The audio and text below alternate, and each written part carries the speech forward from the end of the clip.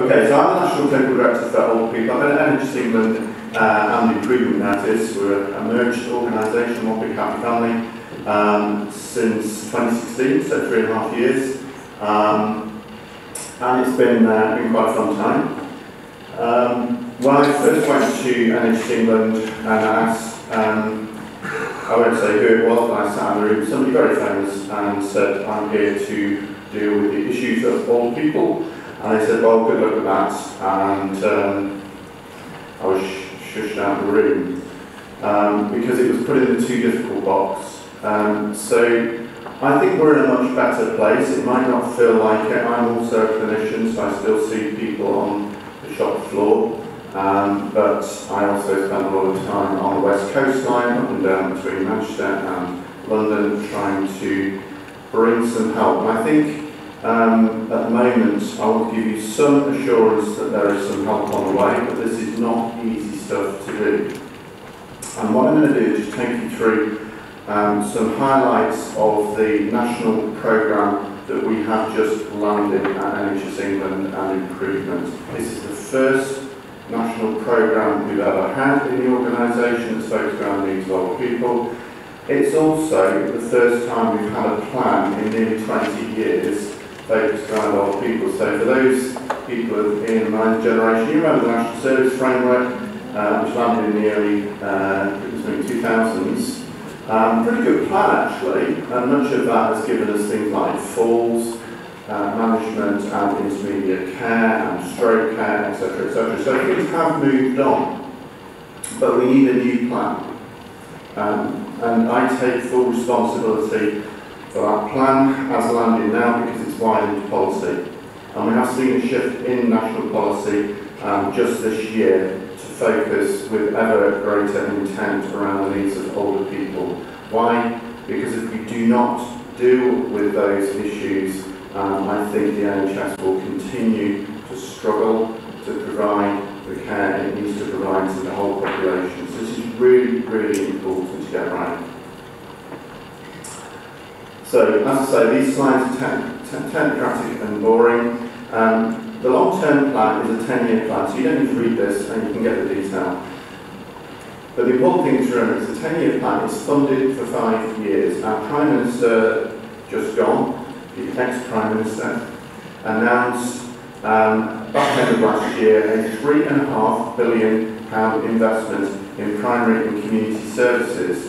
So I was mightily surprised to see that by the time this plan made in January, it was actually £4.5 billion. How about that for inflation in just a couple of months?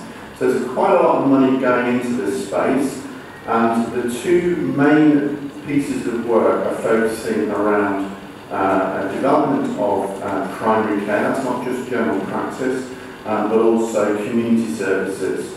And there are a few other key pieces of that jigsaw in and amongst not just the Aging Well programme, my programme, but also personalised care, and into that we're also putting in the mix dementia care and end-of-life care. All of these things are important. You can't read this either. And neither can I from this angle actually.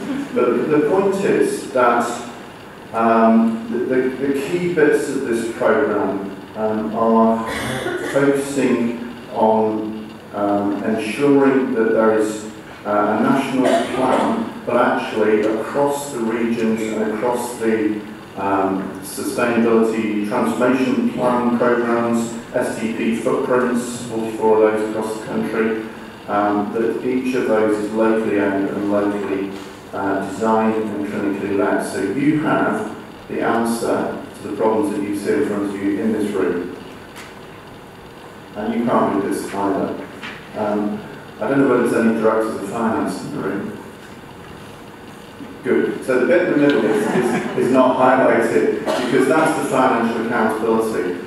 The money that we've got out of government for the development of community services, and I'll say why we're going after community and not hospitals in a minute for older people, is your money. That's coming out of our pockets, and therefore it has to be used, every penny of it, wisely and carefully. And what we've hopefully come up with is a plan that will be accounted for and measured, but not in a way that drives everybody into the ground through bean counting, but actually delivers some real results on patient level, and people actually experience better care. So, focus with my hands out. Can you see that? Right, good. Let's put my hands out. What are we trying to achieve? So let's just simplify things down. By the end of the funding cycle for this, so the important thing is this is recurrent money, it's going into the system. We're not going to go through boom and bust. And the planning cycle that is in play now over the summer, and these will be signed off in November, will system by system across the country be the plans that you will work through up until 23, 24. So really important to get this right now. And there is a great sense of urgency, I think, I want to impart to you, to actually think ahead as to what you're going to deliver in this space and how you're going to work with it. And everybody has a role to play. The end point for me is really simple. That people who receive care, people who deliver care, you as professionals in the room, if you're a patient, as a patient too, that care makes sense to you and you get what you need. Simple as that. And if we went and asked everybody in the street, does the care that you receive make sense to you and you're getting what you need, and the answer is yes, then I would have done my job.